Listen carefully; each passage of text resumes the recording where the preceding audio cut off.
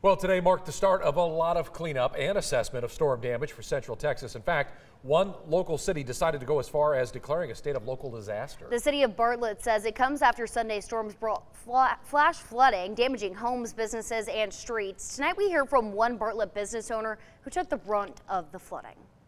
There was some significant water here yesterday.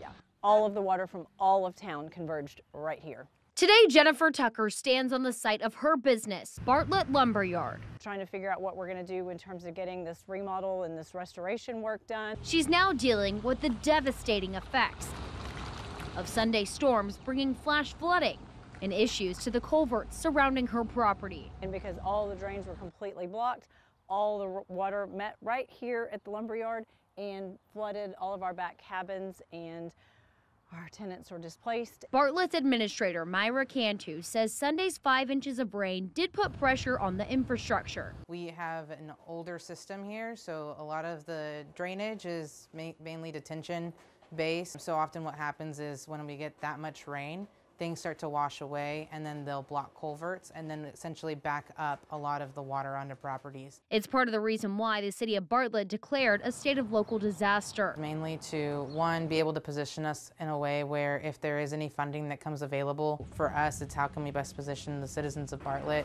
but then also the city. We have several plans in progress right now, but the more that we can work on the drainage within town, the better. But for business owners like Tucker, I still have immediate damages that need to be addressed, and my poor tenants have damages that need to be addressed. And so although I appreciate that, I need something that's going to take care of things immediately. She needs action now to avoid rushing water surrounding the property and 3 inches of water inside the cabins. Being able to put everything back together and make this a place for the community to come back to is important for us. Well, the city of Bartlett is asking residents to report any possible blocked culverts so crews can come by and clear those up. They are also reportedly trying to dig more channels to help the flow of water throughout the city.